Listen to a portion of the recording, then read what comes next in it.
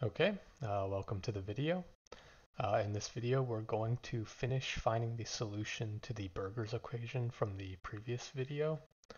And in doing so, we're going to go over the notion of weak solutions. Test functions, we're not really going to dive into test functions that well, but we will use that idea. And also, we'll briefly touch on the Rankine-Hugoniot conditions. So let's just recall what we did in the previous video.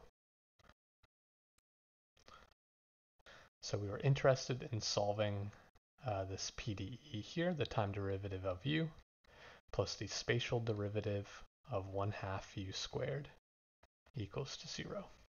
Okay, and our initial data, so the initial condition was this piecewise function 1 if x is less than -1, and it is minus x if x is between -1 and 0, and 0 if x is greater than 0. Okay, so our function looks, let's just draw a quick graph. Our function looks something like this. Okay, so this is u of x 0, and here this is the x-axis. Okay, so this is our initial function, and we found that as time progresses, our solution begins to look like such. So this curve here begins to straighten up, and again we maintain the same profile here. Okay, so this would be u of x at some time t. Okay, and in this case, t here is going to be strictly less than 1. Okay, and what happens is we saw that as time approaches to 1, the solution actually becomes discontinuous.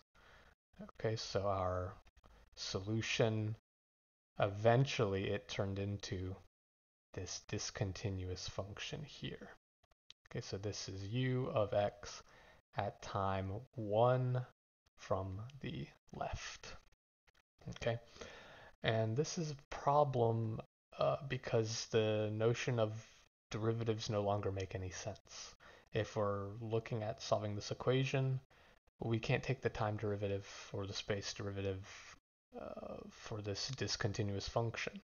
Okay, so one thing we could do is just say, well, the solution exists up to time t equals 1, and then we're done. Okay, but the real driving goal is that these kind of PDEs, they model some physical phenomena, and so we want to see, what actually happens. We can't just give up when the solution becomes discontinuous. And so the whole notion here is to weaken the idea of this solution. We want to consider solutions to the PDE which in a way don't have any derivatives. Okay, we want to consider discontinuous solutions to this PDE. Okay, and that brings in the idea of a weak solution.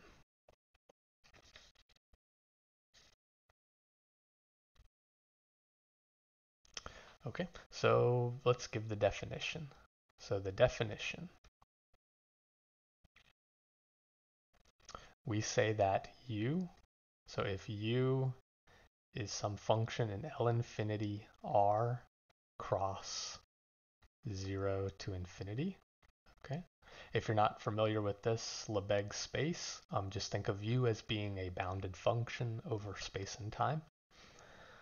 We say that u is a weak solution to the PDE,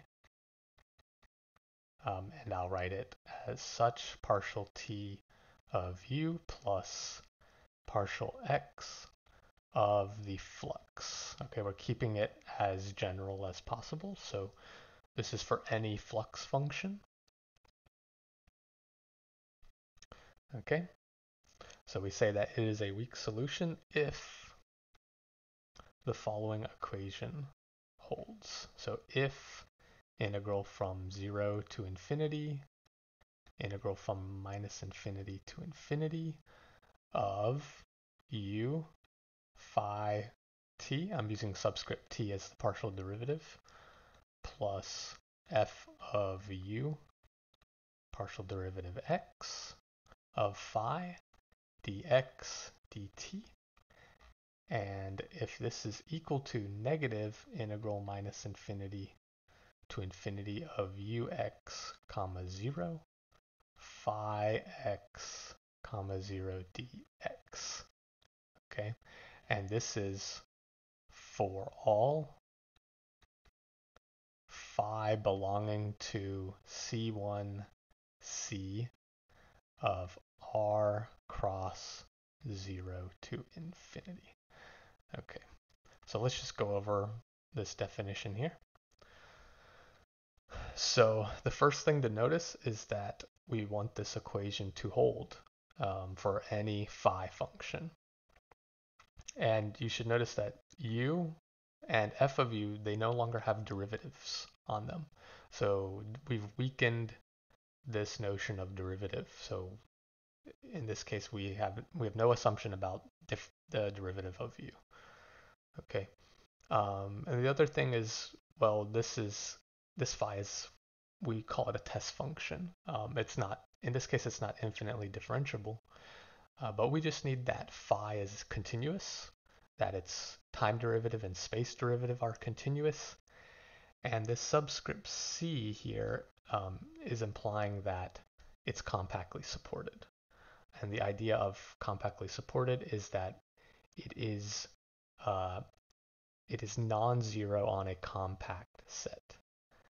So just to give an idea, if this is our space time domain here, then say one example of a test function, we could say that here phi is not 0 in this space, but outside phi will be identically equal to 0.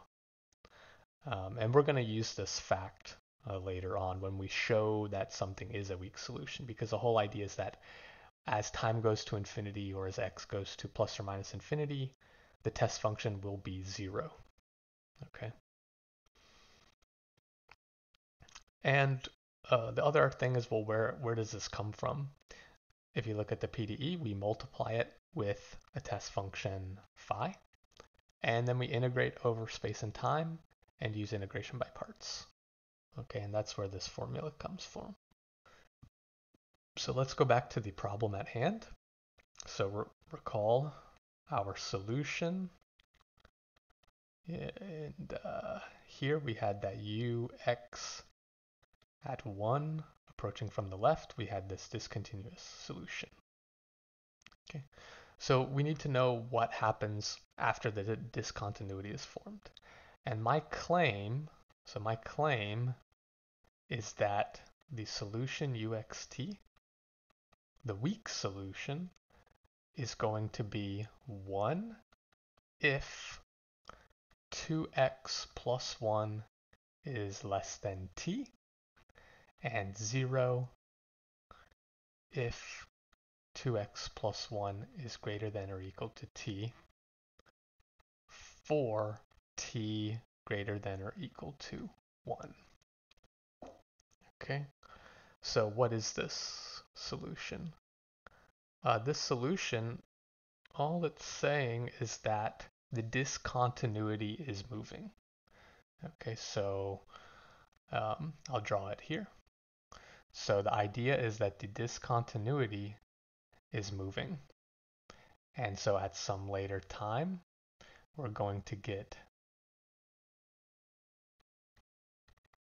a solution at this point. Okay, so this what we call it is a shock. The shock is going to be moving to the right, okay, with some speed.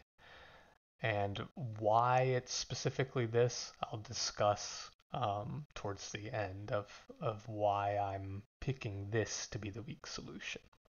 Okay, So the other thing we want to consider is the characteristic lines. Okay, we did that a lot in the past two videos. So let's take our time.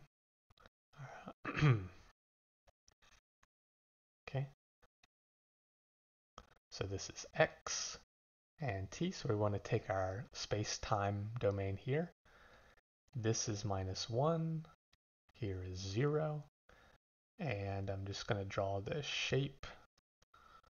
So we had something like this. Okay. So our characteristic lines, and again, you can look at the previous video to see why we got this, but the characteristic lines inside this triangle were increasing in slope. Okay. And this point here is time t equals to 1. Okay. So the other characteristic lines to the left of -1 keep going up. Okay, these lines keep extending on up. And to the right of 0, we have vertical characteristic lines. Okay, so these vertical lines. And what actually ends up happening is that the solution that I've proposed, these characteristic lines are going to meet. Okay, they are going to meet at this line here. Okay, this line in purple. So these characteristic lines are going to combine and touch at this purple line. Okay, so whatever line comes, it'll come all the way up there and touch. Okay, so this is the idea. And what's going on here, just kind of filling in the details a little bit.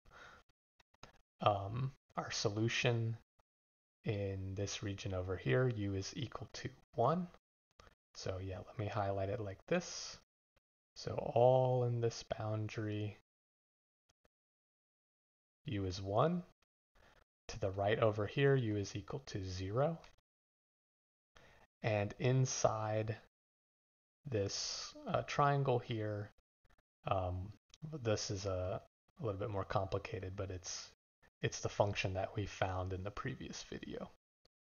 So now comes a little bit of a tedious part, but we want to check that the solution that we have proposed is indeed going to be a weak solution. Okay, and so that means we're going to take the integral from 0 to infinity, integral from -infinity to infinity of u phi t plus f of u phi x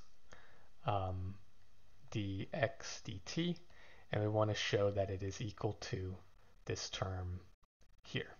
Okay, so we're just going to march through the integration. Okay, and again, I'm going to keep it general, but f of u, remember f of u is equal to 1/2 u squared. Okay, and a lot of times you'll see exercises like these in the books, but I think it's nice to see it worked out. So we're going to do that at this point. Okay, this is going to be, we're going to interchange the integral, and we're going to break up the time integral from 0 to 1. So this is u phi t dt plus integral 1 to infinity u phi t dt, and this is all dx. For the flux, we're going to, again, we're going to break it up from 0 to 1.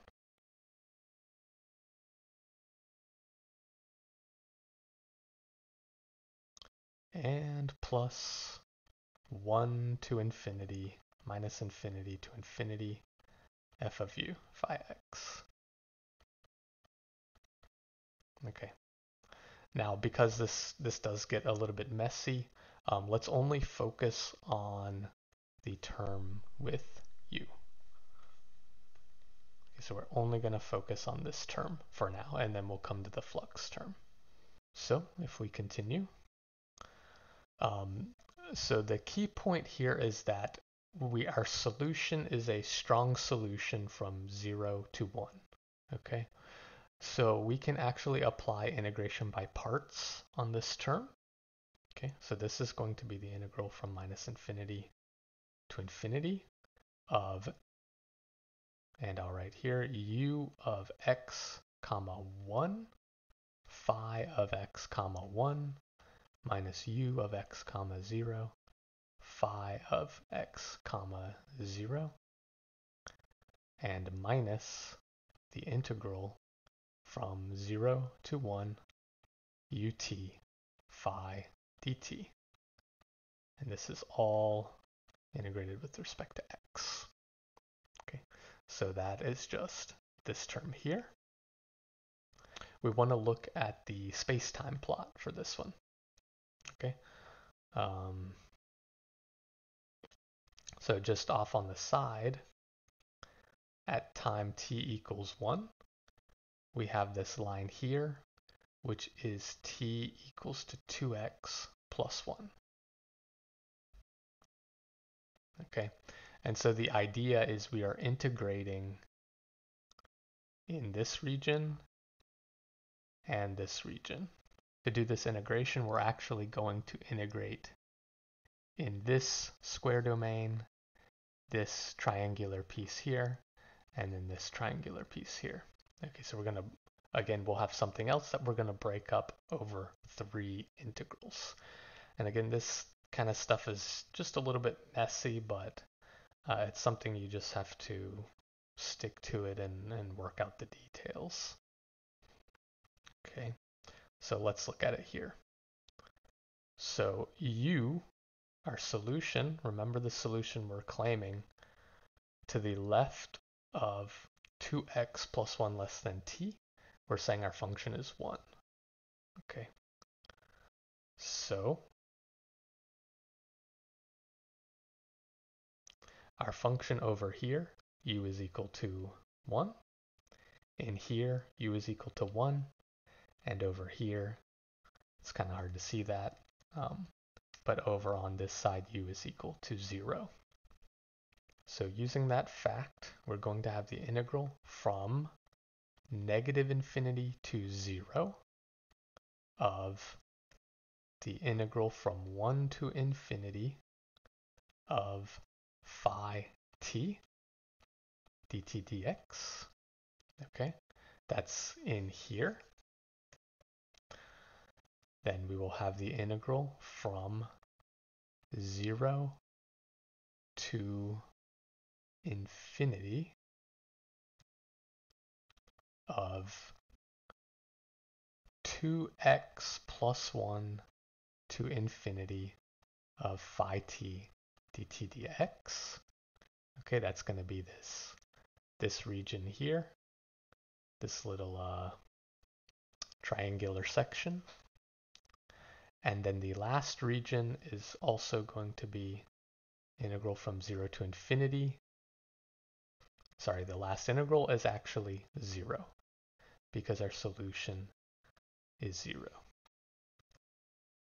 Okay, so this is a lot. Just to reiterate, this term here has now been written as this integral, and this integral. Okay, so let's just simplify these terms. So this first term is not going to simplify.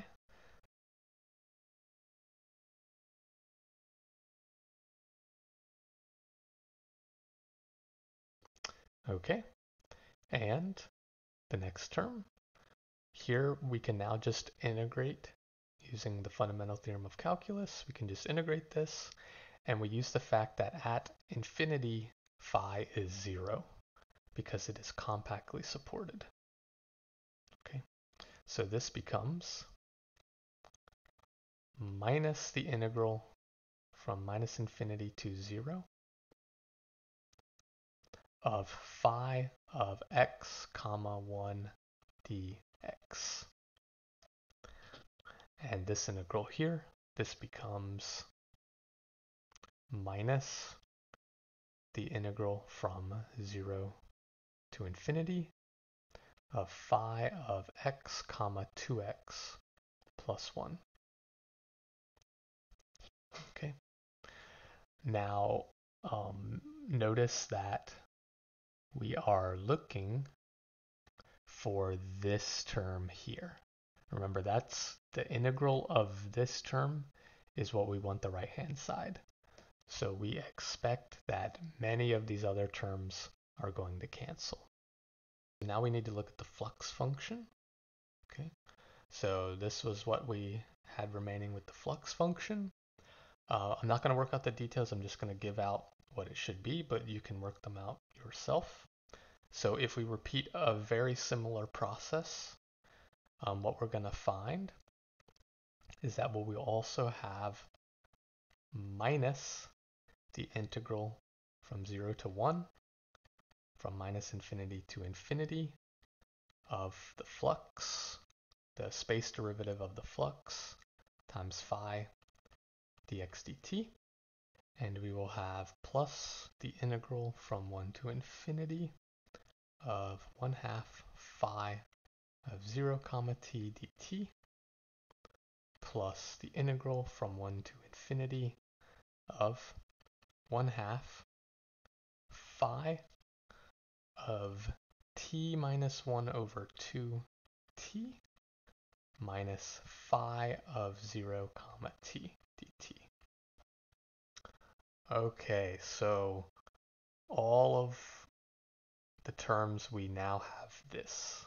Okay, we have gone through the integration process and we've arrived at this complicated expression. Okay, but now we can use a few tricks. So if you notice, we have this integral here,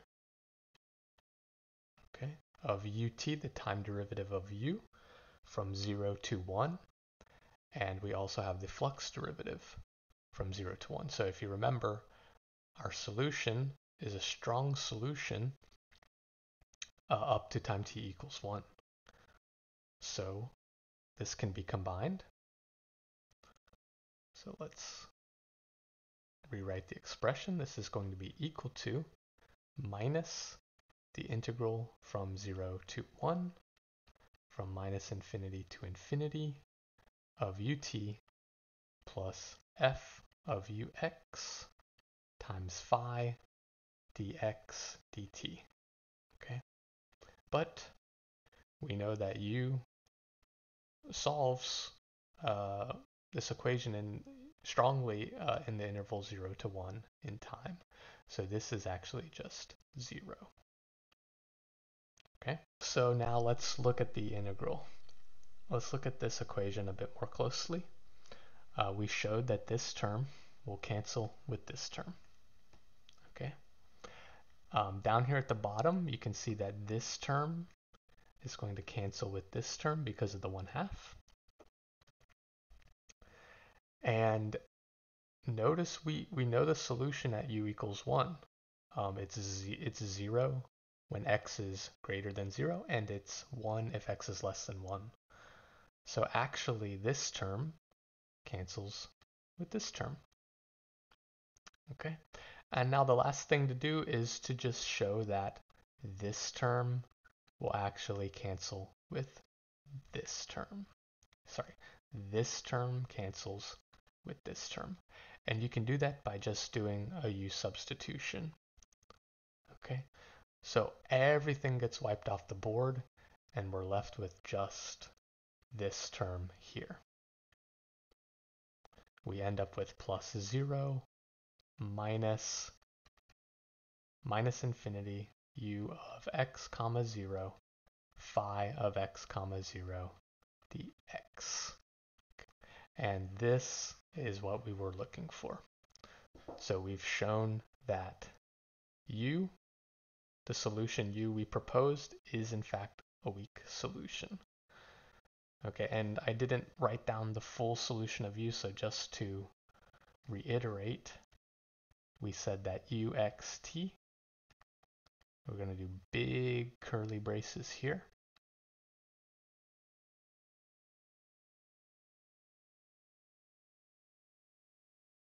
And this is for t less than 1, strictly less than 1. And otherwise, for t greater than 1, we have it as 1 if x is 2x plus 1 is less than t, and 0 if 2x plus 1 is greater than t. And this is for t greater than or equal to 1. This is our weak solution. And so now you might be asking, well, how did you come up with this solution? Why is this a weak solution? Okay, how did we create this thing? To answer that question, the way we found the solution is through the use of the Rankine-Hugoniot conditions. So what does this say?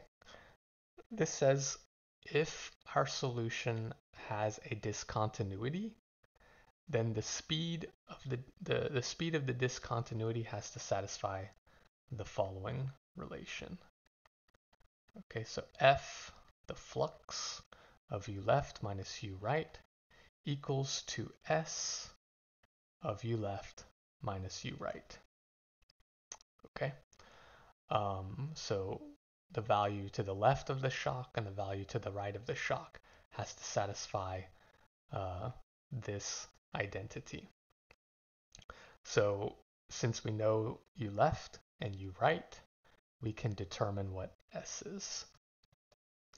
Okay, so just for our problem, our u left is 1, our u right is 0, and remember f of u is 1/2 u squared. So the Rankine-Hugoniot conditions tell us that 1/2 minus 0 is equal to S times 1 minus 0. Okay, so the shock speed is equal to 1/2. Okay, so how do we think about this shock speed? So if you imagine if S is a very large number, we can imagine that the shock is moving very quickly. Okay, so just kind of a comparison. If this is t and this is x, and again, say we start at t equals 1, then our shock, if S is very large, we imagine that the shock is moving very quickly to the right in this case. Okay, but if S is a very small, then the shock is moving slowly, so it's much more vertical. Oops, we draw it here. So this shock is much more slow. So the slope of this line is very large, but it's a slow moving shock. And the slope of this line is very small. It's a quick moving shock. So this discontinuity is given by this form. So x minus x0 over t minus t0 equals to S. Okay. Our initial discontinuity, it begins at 0, 1. So in our case, we have x over t minus 1 equals to 1/2. And this is exactly 2x plus 1 equals to t, which is the solution that we described before. Okay, so that's where I derived this relationship in the original solution over here. Okay, the 2x plus 1 less than t, 2x plus 1 greater than t, because the discontinuity is at 2x plus 1 equals to t. Okay, so that is where we were able to derive this solution because we use this Rankine-Hugoniot conditions. This tells you if there's a discontinuity, it has to move at this, it has to satisfy this relationship here. Okay. So there is one very important detail in all the things that we did here, and that is this. Okay, weak solutions are not unique. Okay, we found one particular solution to this problem, but in fact, there are actually infinitely many weak solutions that we could find to this problem, and many other problems. So when you weaken the notion of derivative, we weaken the notion of a solution, we are allowing more objects to become solutions. Since we do that, we lose the uniqueness. And that's a huge problem because these equations are modeling some physical phenomena, and we want them to represent some real solution. So if we're doing some simulation and we're modeling some physical phenomena, how in the world are we going to find the correct weak solution? And that's a whole different topic, and that is it's to introduce an idea of some kind of entropy, an entropy solution. And so the idea is to somehow limit the number of weak solutions to a smaller class of solutions. And I may do that video on that as well, because that's also an important topic. So that's it. Just to recap, we found a solution to the Burger's equation up to some finite time t equals to 1, in which case the solution was smooth. And after that time, we needed to introduce the notion of a weak solution, and we showed how you can prove that some function is in fact a weak solution. And we used the fact of the Rankine-Hugoniot conditions to figure out what that solution should look like. But the most important takeaway is that your weak solutions are not unique. And that covers it for this video. Thank you.